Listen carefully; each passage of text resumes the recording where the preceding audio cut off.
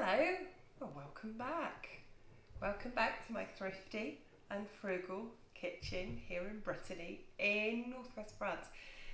And here's where I share our thrifty tips and hints and living advice about how to live a really good life on a tight budget, not just here in France, but anywhere really. And lots of times I share some really good cooking advice. Well, I think it's really good cooking advice, that's personal opinion. But anyway, today, by special request, because I am Cornish, I grew up in Cornwall, it's where I'm from. Today I'm cooking Cornish pasties.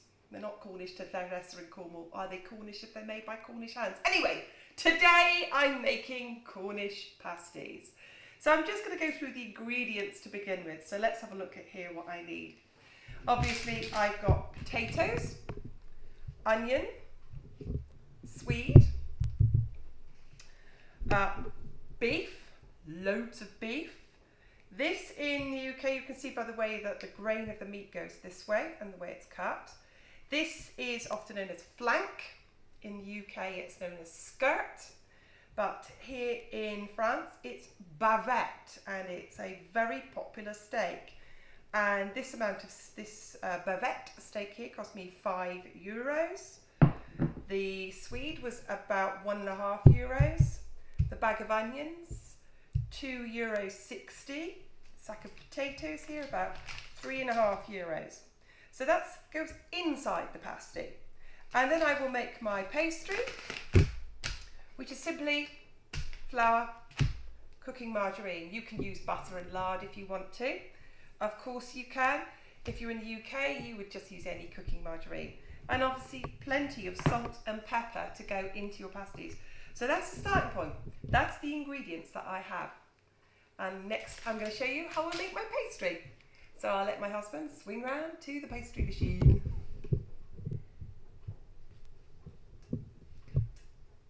Well, this is how I make my pastry. Now, normally you would put the fat and the flour into a mixing bowl and rub it in with your fingers. I have arthritis in my thumbs, so to do that for me is extraordinarily painful. So you can make pastry in a food processor if you have one. So into here has gone 600 grams of plain flour and 300 grams of margarine.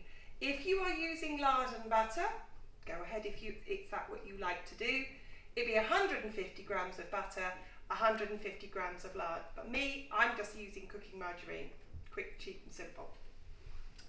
Into here as well has gone 10 grams of salt, which I think that's a lot, but pastry doesn't work without salt. The water that you're going to need to go with this, run your tap, you want it cold. It's even better if you can leave it in the fridge and chill it. So this is going to be noisy, and let's show you me making my pastry in my food processor.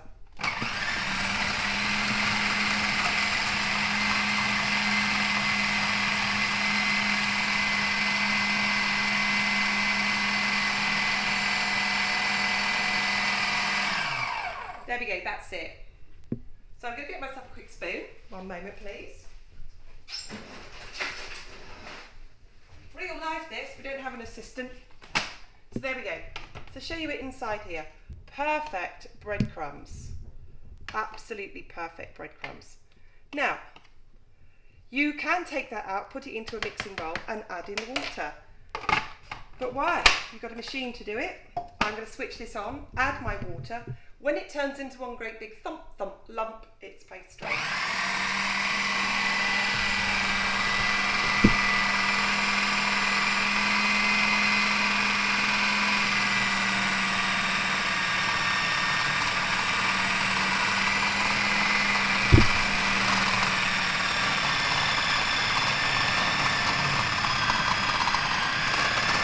Pastry. There we go. Now, if it's too wet, you're just going to add more flour. If it's too dry, you're just going to add more water. Here we go. Pastry.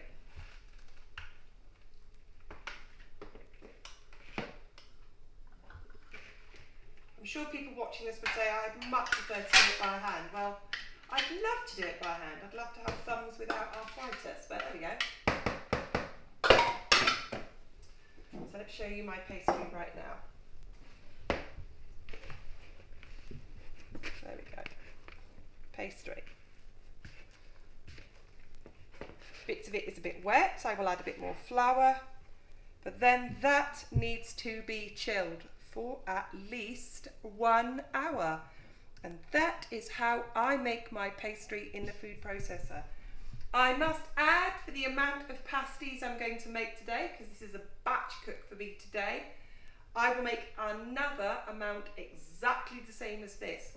And the great thing about pastry, if you don't use it all up, you just stick it in a bag, pop it in the freezer, and there you are, you've got pastry for another time. So that is how I make my pastry in the food processor.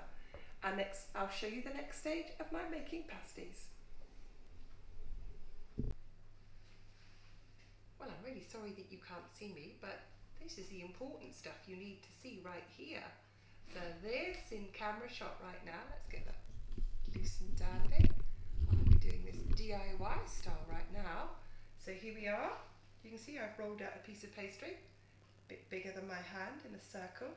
This here's about 200 grams of pastry. And let's start adding to this. I had handfuls.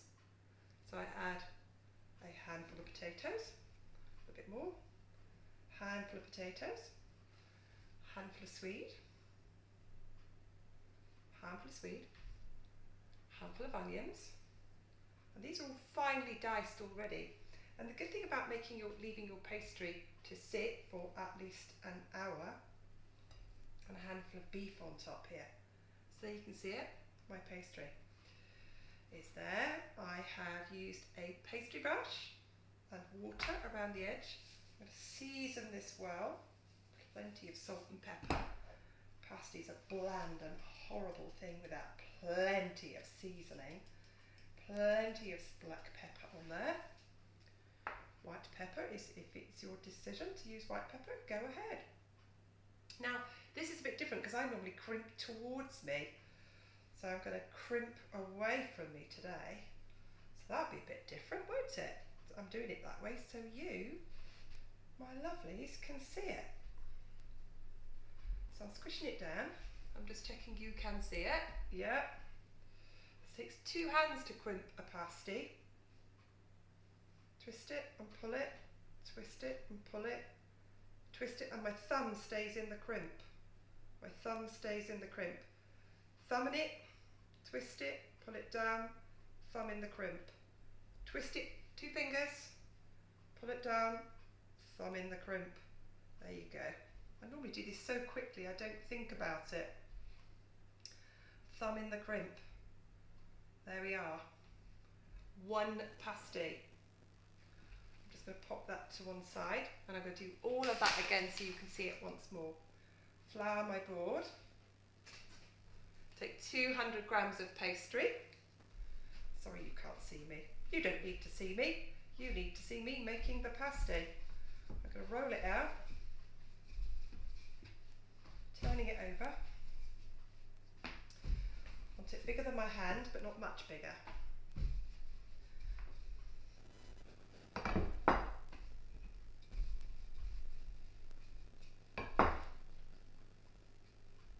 There we go.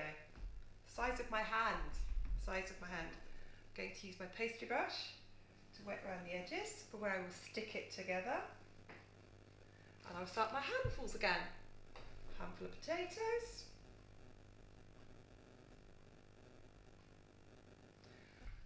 Handful of onion. Handful of swede. And a handful of beef.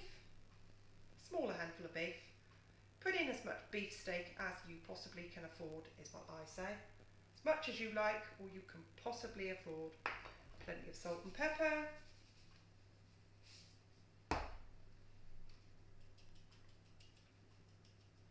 And as I said to you, this is a bit strange for me because I'm crimping away from myself, not to myself that I normally do.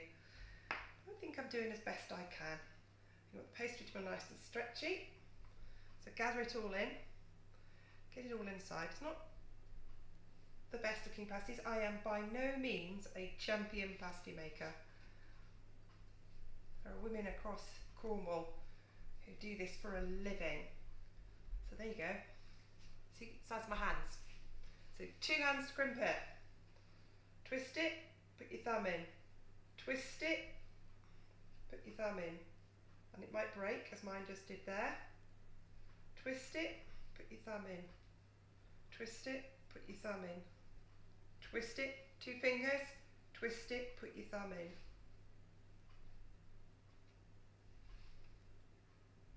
Not the world's best crimper. That's not a neat and tidy crimp. That's not gonna win any village competitions, that one. So there you go. 2 pasties made. I'm going to glaze these and get them in an oven at 165 for 1 hour. Just turn my camera off and you'll see me, look, turning my camera off. Well, that's 10 pasties made. Now I need to get them glazed.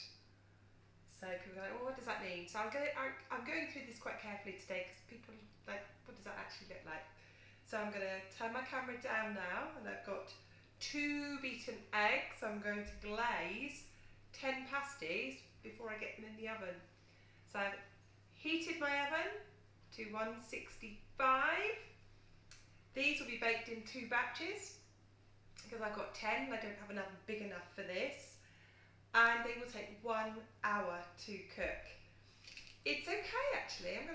You're going to lose me now because the camera's going to go down. Go down to the pasties. There they go. There they go. To the pasties there. It is absolutely okay to take the pasties as they are on the tray, pop the tray into the freezer and freeze them like that. When they are frozen solid, take them off the tray and pop them straight into the freezer.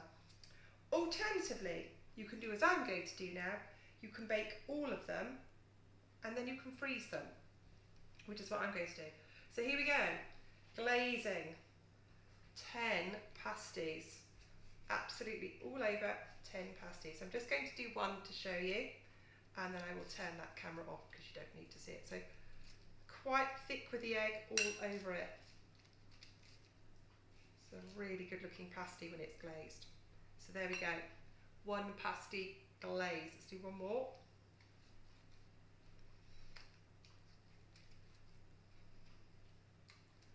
Brush it with the egg, beaten egg all over.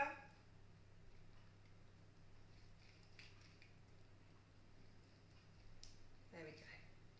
2 pasties glazed, and I'll turn that off whilst I go and glaze the other 8.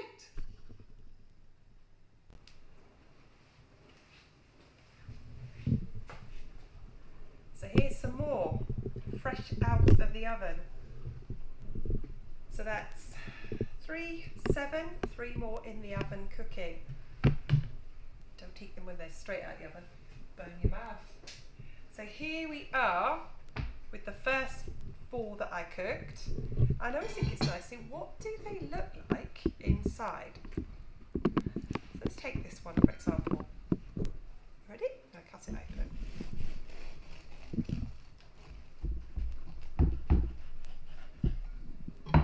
There we go. They're very hot, so I'm going to lift them up so I don't burn myself. And that's it, what they look like inside. So I really hope that you get to make your own Cornish pasties. They're very simple to make. If you want to freeze them, just wrap them up in foil, pop them gently in the freezer, defrost them when you want them. It's nice to warm them in the foil as well and eat them another day. Thank you very much. Now, if you like my recipes, if you like my thrifty and frugal ideas, make sure you give it a thumbs up. It's really important to some number thingy going on YouTube that I really don't understand. But it's very important that you like it. Even better if you can leave a comment. And on top of that, if you really want to make sure you do not miss any of these videos in the future, make sure you subscribe. Thank you so much, and come back again to our thrifty and frugal corner of Brittany here in northwest France. Thank you very much, and bye bye.